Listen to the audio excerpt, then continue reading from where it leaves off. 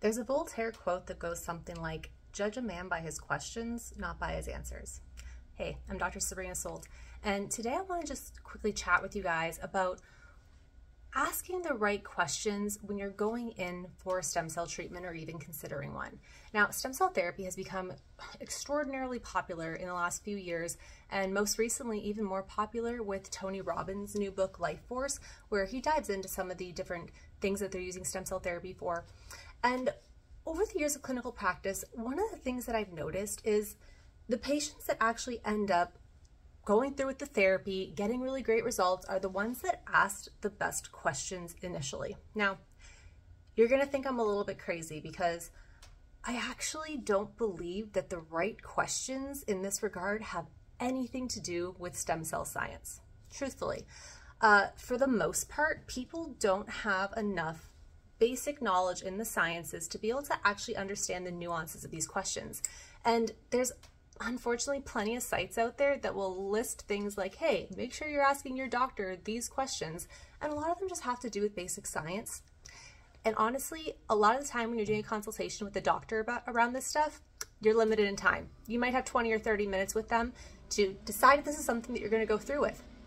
To not utilize those 20 minutes effectively, which basically means, how can I use these 20 minutes to understand how this is going to benefit me instead of asking generalized questions, is really going to set you up for not being able to make an informed decision based on whether or not this is something that you should go through with. And that's the entire idea of doing a consultation, is creating this relationship between you and the provider where you get to make an informed choice on, is this right for me? Now, if this was me going into a procedure, and I have had surgical procedures before, of course I want to know things about like the doctor's experience, what sort of things that they treated in the past, what have outcomes been like for their other patients. But you know, if I'm going in for something like an endoscopy, I don't want to necessarily get in the weeds about, okay, what sort of cellular type changes are you looking for in my esophagus? Or if I'm going in for a colonoscopy, I'm not going to ask about, oh, how exactly do you measure those polyps to be able to tell if it's cancerous or not? I want to know, are you going to be taking a gentle approach? What do you do when something like that is found, right? How is it going to apply to me?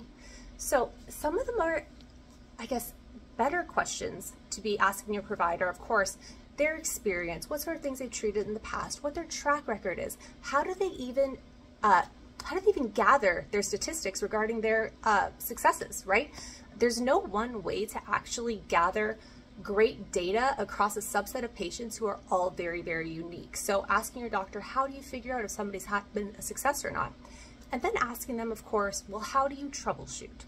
So one of the red flags that I see in the stem cell therapy world right now is a lot of clinics popping up that only offer one single modality of regenerative medicine, and that's all that they give to you as an option.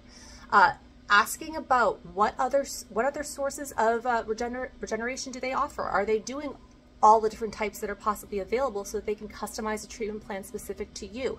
I think that that's really important. Again, emphasizing that this is something that needs to be pertinent to your specific case. And then of course, you just want to make sure that you are going to be getting something that, for lack of a better term, is going to jive with you and your budget. Now, I personally know some doctors that, you know, no longer practicing or, you know, have transitioned out of care, where they would price things at an extraordinary level for no reason. And I think that this is really quite predatory, and it's really frustrating to see as another provider. Yes, stem cell therapy can have a higher price tag simply because it is such a specific type of training. Not only does your provider have to go through their regular medical school training, there is often hundreds of hours of additional training specifically in stem cell science, and then of course how to do those procedures. So not only do they need to be a pretty great doctor, they have to be well versed in stem cell therapy, and then a lot of the time we're actually doing injections throughout the musculoskeletal system. So they have to be a skilled injector on top of that, plus not only skilled at injections, but also somewhat skilled at using some sort of image guidance, whether it's ultrasound or a fluoroscopy unit. So again, the combinations of all these skill sets that your doctor has to gather over many, many, many years does add a little bit of a higher price tag to it, but it should not be something equivalent to, say, a brand new car, for example. And again, this also could depend on where you're going. I know a lot of overseas places will have these much higher price tags, but they might be doing something different than what we have currently clinically available in the United States. So basically what I want to do is encourage you is when you actually go to see your provider and you're curious about what's actually happening, spend less time asking the questions that you've been told to ask about the science and all that stuff that really isn't going to actually help you make an informed decision about what this procedure means for you and your condition and your outcomes. The provider should be speaking exactly to your case, right? Should be less in the weeds about the actual nuances that are happening behind the scenes. That's just something that doesn't need to be discussed, unless of course you have a true interest in it. If you are someone who's say in medical school or pursuing a bachelor's of biology or even biochemistry or something like that, or pre-med, and you actually are interested in the science, cool, great conversation to have, but save that for after you have figured out, does this apply to me? Is this going to be a great fit for me and my concerns? And what is my life going to look like on the other side of this treatment? Those should be the things that your provider should be able to explain to you really, really easily, and in such a way that you come away from that conversation thinking, yes, this is absolutely for me, or no, this isn't. And that is another thing that I want to mention as well. Your provider should be really, really straightforward with you if you are not a great candidate for this treatment. I turn away people semi-frequently. Thankfully, we have a really great screening process where you almost have to do an application to get the consultation scheduled, because again, not everybody is going to be a great candidate for this.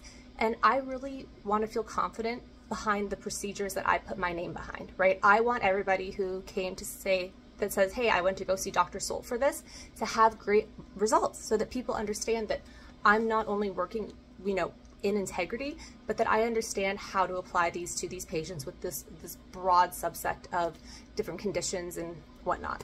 So I hope this was helpful. And if you guys want, you are welcome to schedule a consultation with me. If you are considering stem cell therapy, I will put the link down in the description. All right, have a great day.